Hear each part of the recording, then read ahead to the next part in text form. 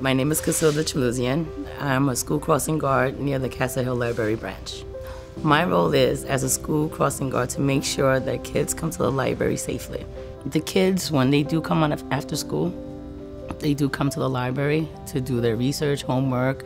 The library is a place where children can come comfortably and feel safe.